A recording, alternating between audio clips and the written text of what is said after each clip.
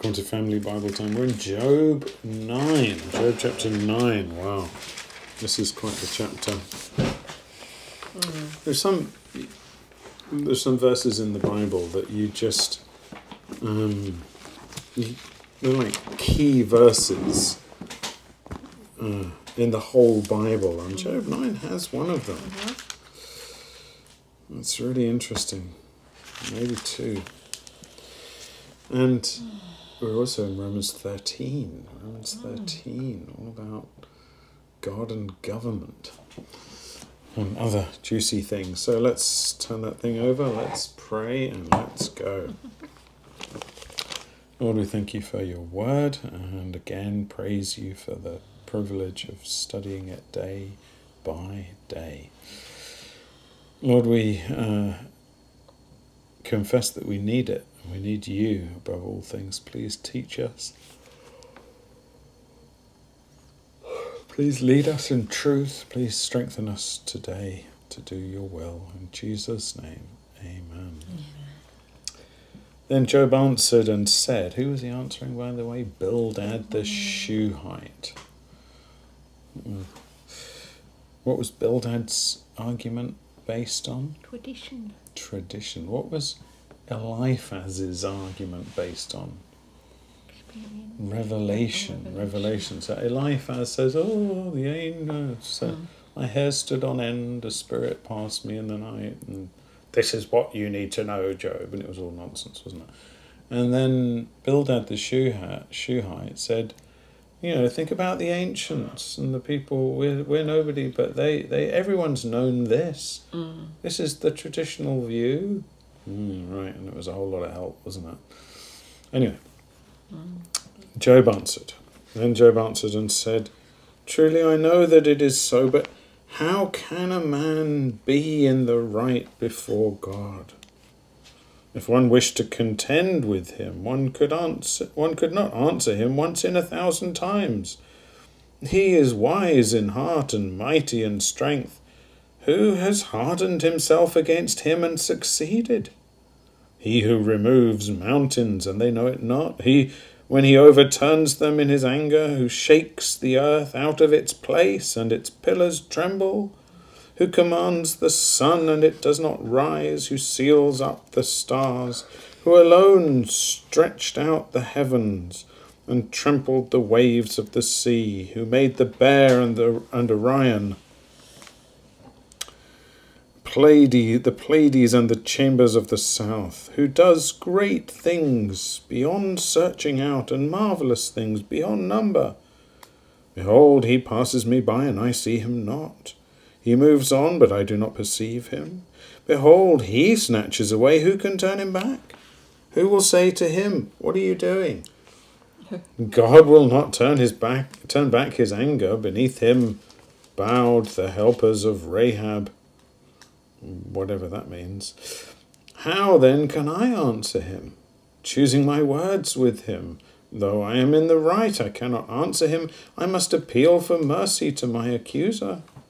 If I summon him and he answered me, I would not believe that he was listening to my voice, but he crushes me with a tempest and multiplies my wounds without cause.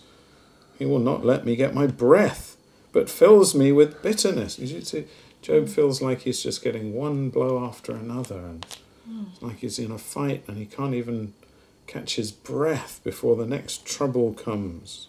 Terrible business. If it is a contest of strength, behold, he is mighty. If it is a matter of justice, who can summon him? Though I am in the right, my own mouth would condemn me. Though I am blameless, he would prove me perverse. I am blameless, I regard not myself, I loathe my life. It is all one, therefore I say, he destroys both the blameless and the wicked. See, Job's despairing now, isn't he? When disaster brings sudden death, he mocks at the calamity of the innocent. The earth is given into the hand of the wicked. He covers the faces of its judges. If it is not he, who then is it? My days are swifter than a runner. They flee away, they see no good. They go by like skiffs of reed. There's really swift boats, swift light boats. like an eagle swooping on the prey. If I say I will forget my complaint, I will put off my sad face and be of good cheer, I become afraid of all my suffering. For I know that you will not hold me innocent. I shall be condemned. Why then do I labour in vain? If I wash myself with snow, if I cleanse my hands with lye, yet you will plunge me into a pit. My own clothes will abhor me. For he is not a man as I am, that I might answer him, that we should come to trial together. There is no arbiter between us who might lay his hand on us both. Mm-hmm. Let him take his rod away from me, and let not dread of him terrify me. And then I would speak without fear of him, for I am not so in myself. Poor Job. It's such a terrible business, isn't it? Poor old Job. He's kind of complaining about his situation. He's complaining that God is just so other, so different, so high and right and perfect and just and everything that he can't. How can he be right before God? That's how it opens, isn't it? Verse 2, truly I know that it is so, but how can a man be in the right before God? So he's saying that you're accusing me of sin. I know it's not. How can someone be completely right before God? And then he asks this question in verse 33. There's no arbiter between us. Try saying that 10 times fast. There is no arbiter between us. Arbiter between. Anyway, would that there were, right? Say again? Or would that there were. Exactly. See the footnote. Would that there were an arbiter. I can't say it. Before you laugh too much. It's your turn. So, would that there were an arbiter between us. Oh, but this is really getting to the heart of the problem, isn't it? Mm-hmm. Because what does every sinner need? We can't argue against God's justice, can we? If God sends us to hell, we've got not one word we can say in defence. Do you remember in the story that Jesus told about the wedding feast and the man who gets in and the master of the feast says, "Friend, how did you come in here without a garment?" Take him outside, and he was thrown out. And it says the man was speechless. Like, you've got no defence. You're in the wedding, but you didn't accept the wedding garment from the host. It's almost like a... Come on. The meowy cat is feeling left out. So here's the deal. How are you going to be right in the sight of God? That's the deal, isn't it? That's the question. How can we be truly right? Job's saying, even though I am blameless, he could find things wrong with me. And that's true, isn't it? Even if you're not guilty of unrepentant sin, you've still got enough sin to send you to hell forever. So, what's the answer? Well, the answer is an arbiter. What's an arbiter? An arbiter is someone who goes between two people who have a dispute. So sometimes in trade, two people will be in a trade dispute, and they'll say, you promised to supply all these materials for us for so much, and now you're not fulfilling your promise. And the other person will say, oh well, no, you did this, and so on. And then they'll have an arbiter. They've got a dispute. They'll have an arbiter who's like someone who's going to decide between the two people, who's going to look at both sides of it. So this is interesting, isn't it? Job saying, I need someone who can see where I'm at, and because God is just so holy and so powerful, who can argue with him? I don't know how. What? I wish there was someone who could just stand up for me. But there is, isn't there? God fixed this. God sent his Son. God sent the one and only Jesus to be born as a baby, to grow up as a human, to live like we live, without sin, but to be tempted in every point just as we are, but without sin. And God appointed him to be a merciful high priest, so he's actually touched, he's actually moved with a feeling of sympathy for our weakness, our infirmities. He looks at us and he feels for us. And then we're told that he's our great high priest, and he ever lives in heaven to intercede for us. And so if you're ever feeling like, but God is so holy and so powerful, and who can argue with him, and who's going to stick up for me, who understands me? Well, obviously God understood you, because God knows everything. But to prove it to us, to show it to us, he came and lived just like us. And you can't say he doesn't know, and you can't say he doesn't care. He does know and he does care. And if it's conceivable for you, if you can think about this, Jesus, God the Son, is our arbiter with God the Father. So, who can be right before God? We can't, can we? But Jesus says, I'm giving them my righteousness. I died in their place. And he prays for us. Why, that's amazing, isn't it? Job 9 has been answered by God. Wow. Anyway, I think it's pretty cool. Do you think it's pretty cool? I hoped you would.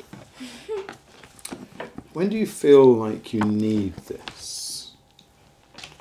When do you feel like you need this? Well,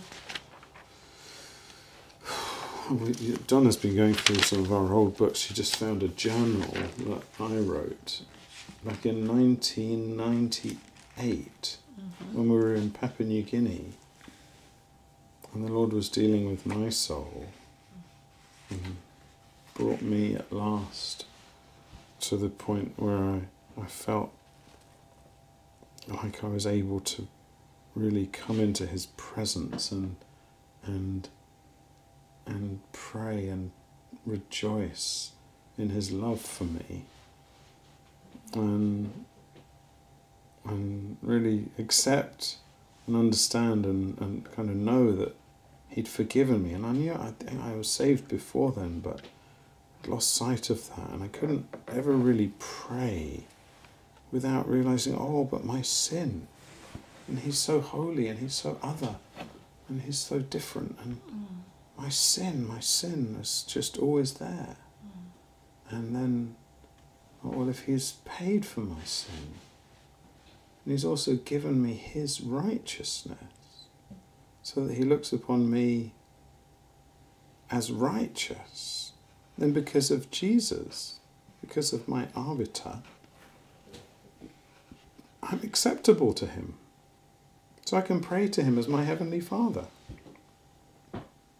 Can actually ask him, knowing that he loves me. It was a very, very wonderful moment in my life. And I think knowing that you have an arbiter, someone who speaks to the Father on your behalf, someone who wants the best for you, is really something, isn't it? Oh yeah. Romans chapter 13.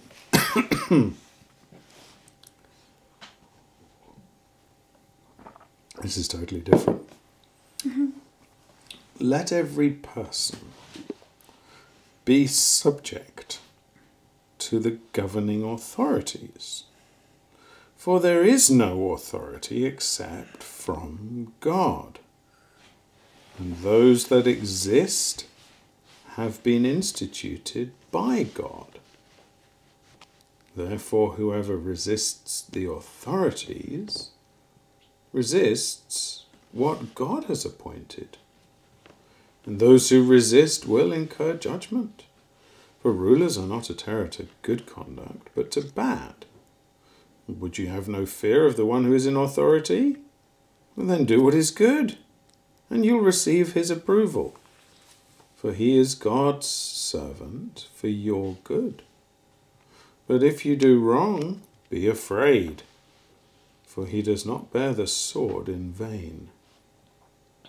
For he is the servant of God, an avenger who carries out God's wrath on the wrongdoer. Therefore one must be in subjection, not only to avoid God's wrath, but also for the sake of conscience. For the same reason you also pay taxes. For the authorities are ministers of God, attending to this very thing. Pay to all what is owed to them. Taxes, to whom taxes are owed. Revenue, to whom revenue is owed. Respect, to whom respect is owed. Honour, to whom honour is owed. Where do you think Paul got all of that from? Of course it's from Jesus, isn't it? Jesus who said, render to Caesar that which is Caesar's, and to God that which is God's. So it's like, pay your taxes. Anyway, owe nothing to anyone except to love each other, for the one who loves has fulfilled the law. The commandments, you shall not murder, you shall not commit adultery, you shall not... Oh, did I get that the wrong way around? The commandments, you shall not commit adultery, you shall not murder, you shall not steal, you shall not covet, and any other commandment are summed up in this word: you shall love your neighbour as yourself. Love does no wrong to a neighbour, therefore love is the fulfilling of the law. Besides this, you know the time, you could read the word season there, that the hour has come for you to wake from sleep. For salvation is nearer to us now than when we first believed. The night is far gone, the day is at hand. So then let us cast off the works of darkness and put on the armour of light.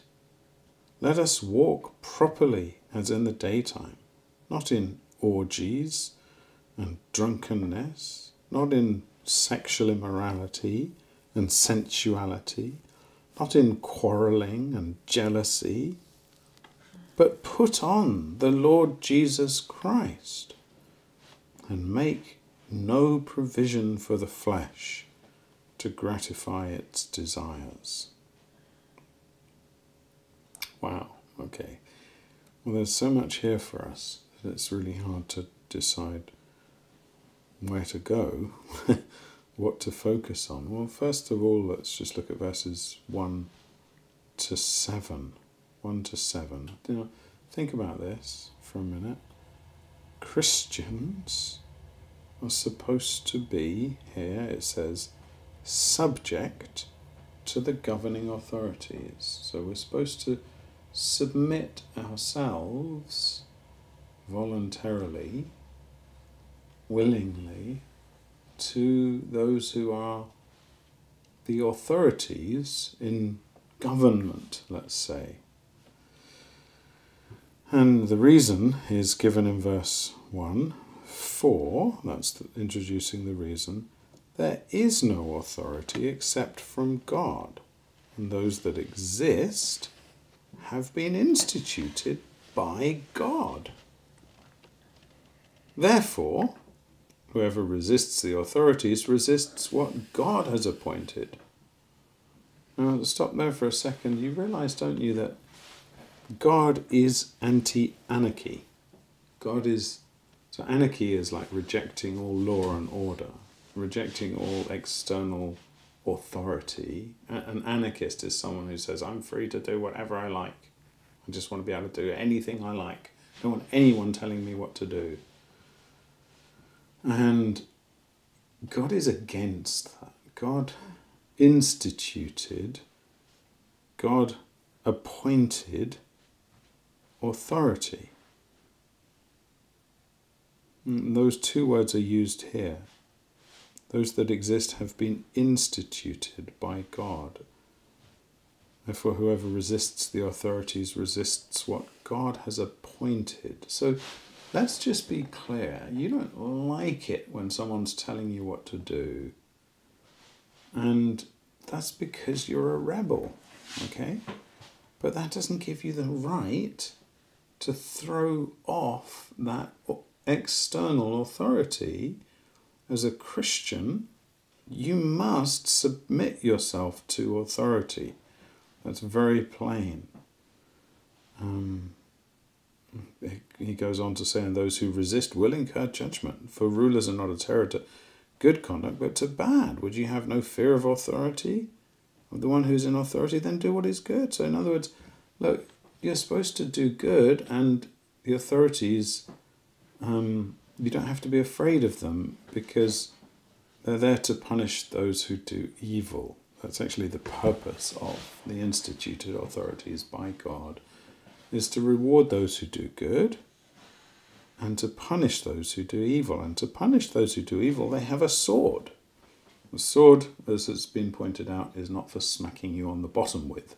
The sword is for capital punishment. So the governments that exist have this power to punish evil doing, and with everything up to and including capital punishment, the death penalty. Anyway, verse 4 describes them as the servant of God, an avenger who carries out God's wrath on the wrongdoer. And then verse 5 applies it again and says, therefore one must be in subjection. Not only to avoid God's wrath, in other words, if you ignore the authorities, you will incur God's wrath. If you just reject authority like that. But also for the sake of conscience. You don't want to be sinning against your own conscience. Okay. And then he applies it to taxes. For the same reason also you pay taxes. Why? Because the authorities are ministers of God, attending to this very thing. You say, what? So my taxes that I have to pay are to the authorities, but they're God's ministers? Yes, they're the ones who have the responsibility of upholding law and order in society. And believe me, you don't want law and order to break down. That's the fundamental underlying principle that you can come away with from this. God is for authority, for law, for order, and that's the reason we pay taxes, because governments are there to uphold that, and we can't sidestep that. Now bear in mind he's quoting Jesus, and Jesus even agreed. Think about this, think about how bizarre and perplexing this must have been for the Jews. But Jesus agreed with paying taxes to Caesar. Caesar was the occupying power in Jerusalem. Well, Jerusalem belonged to the Jews, but the Romans were there as an occupying force. And Jesus said, render to Caesar that which is Caesar, and to Caesar's, and to God that which is God's. Paul says to the Romans, pay your taxes. That means paying taxes to Caesar. That means supporting the existence of the Roman Empire. You're like, but it's wicked. Nero's in control. They're all corrupt. Yes. The alternative is anarchy. You say, well, shouldn't we join behind? Shouldn't there be like a revolution to get rid of that and to bring in a better form of government? Shouldn't Christians know how to govern things better, don't they? Sure, and so did the Jews, didn't they? The Jews had God's law, didn't they, in Israel? But there's never a movement set up by Jesus to kick out the Romans and to bring in bring in his own reign, even. I mean, he was the king of the Jews. He could have run things much better, couldn't he? He's going to come back and he's going to run things much better. But in the meantime, he wants his followers to submit to those in authority, not to join in efforts to overthrow it all, and to pay your taxes, and to just, I mean, the focus here is all on, pay your taxes, be a good citizen, and get on with loving one another. Look at verse 8. Owe nothing to anyone except to love one another. This is really, really helpful, because now the focus immediately comes back from, okay, you've got to be submissive citizens, pay your taxes, don't be trying to avoid that authority structure that's in society. And the focus is then on, okay, your relationship to one another as Christians. Love does no wrong to a neighbour, verse 10. Therefore, love is the fulfilling of the law. And then look at what he says in verse 11. Besides this, you know the time, that the hour has come for you to wake from sleep, for salvation is nearer to us now than when we first believed.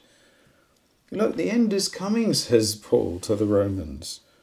Don't panic about trying to gain positions in Roman Senate and sway things in the right way. The night is far gone, the day is at hand. So then let us cast off the works of darkness and put on the armour of light. Let us walk properly as in the daytime. And then he draws attention to something which is the great enemy of Christianity.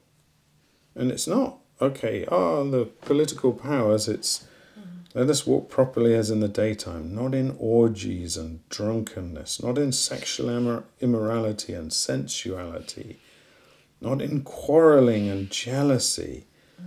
Let's just be straight about things. Those are far greater enemies of Christianity than any persecuting government can be. But put on the Lord Jesus Christ and make no provision for the flesh to gratify its desires. All right, a couple of words and we're done. So first of all, yes, I do understand, I do know, in case someone's tempted to remind me, that we can't submit to the governments if they're telling us to sin. So if the government says you can't meet to worship, we say, hold on a minute, in the Bible it says don't give up gathering together. It says we have to worship. If the government says you can't sing, you're not allowed to sing, we say, but we're commanded in the Bible to sing. If the government says you can't preach, we say, sorry chum. Who do you think we should obey, you or God? I mean, choose for yourself. But if you want to say you, we're just going to say you're wrong. Because we have to obey God. We can't not obey God. We can't say, if you say we have to worship this idol, Yah, boo, be it known to you, that we will not bow. That's it. That's what we have to say, right? But obviously there is at the same time a command here for us to be subject to the authorities, not to resist them. And we have to work that out. And I realise it's more complicated than I've been able to put into a few words. There's a lot here that we do need to think about. There's a lot of interesting and difficult details to work out. But in our working out of the details, we can't override what is written here. And we can't also override what's written in the book of Acts for us, that we must obey God and not men. We have to work that out carefully. That's the difficult job of every Christian, especially in an age when governments are not rewarding those who do good, and they seem to punish those who do good, and they seem to reward people who do evil. And you're like, what's going on? Okay, we have to work this out. But we have to accept what's written here first and start there. So that's one thing to note before the sand runs out. Another thing to note before the sand runs out is the last verse of this chapter, which is awesome. But put on the Lord Jesus Christ and make no provision for the flesh to gratify its desires. This is a one-verse wonder. If you want to know, I see it. If you want to know how to deal with your tendency to sin, how do you deal with it? How do you deal with falling into the same temptation again and again? What do you say to a young man who just keeps going back to look at pornography? Or a young woman who keeps falling into sexual sin, or who keeps falling into gossip, or whatever it is, lust or jealousy or pride. Someone who keeps thinking about themselves all the time, and just, how do you deal with that as a Christian? Well, here's a one verse wonder. Put on the Lord Jesus Christ. This is half of the solution. You cannot ignore it. You have to put on Christ. What does it mean to put on Christ? Well, it means drawing near to him. It means learning about him. It means meditating upon him. It means thinking about Jesus. It means learning his ways, learning his commands, and it's all that's involved in reading and studying the Bible and filling your mind with Christ. Put on Christ. Like you put on your clothes in the morning. Don't get dressed and go about your day without putting on Christ and thinking about Christ. That's immersing yourself in Jesus, drawing near to Jesus. Okay, that's half of the thing. But how do you deal with these temptations? Well, you don't deal with it by forgetting to do that. So you go to your Bible, immerse yourself in the Lord. Okay, the other half of it is making no provision for the flesh to gratify its desires. So your sinful flesh has desires. Your flesh says, I want, and whatever it is, fill in the blank. I want comfort. I want comfort. I want comfort. Well, comfort's not wrong in and of itself, but it can be sinfully wrong, can't it? You can want comfort to the point where it's an idol. What about, I want sex? Well, your flesh says, I want sex, but you're not married. You don't have the capacity to have that in a way which is not sinful. What do you do with those desires? Okay, they're desires, but you make no provision for them. You make no provision for them. That means not providing what's necessary in order to get those desires fulfilled for yourself, to gratify the desires. So if it's sex and you feel a strong desire for it, you don't do the things that would be necessary to make it possible. So you don't. This is like Proverbs chapter 5 and verse 8, where Solomon told his son, don't go near the door of her house, talking about the wicked woman. And you could go near her house, and why not go near the door of her house? Well, because you might go in. Your flesh will say, I want to go, I want to be with her. I'm not going to go in, I'm just going to go by the door of her house. And then you'll weaken at the last minute, and then you'll go in. But it's the same way with our flesh. If you're struggling with eating too much, don't go and stand in front of the fridge with it open. Don't go near the fridge. But you know what I mean? You don't go and sort of stare in the cupboard. Don't walk up and down the sweets aisle in the supermarket. That's just silly. If you're struggling with those things. If you're struggling with alcohol, don't touch a drop.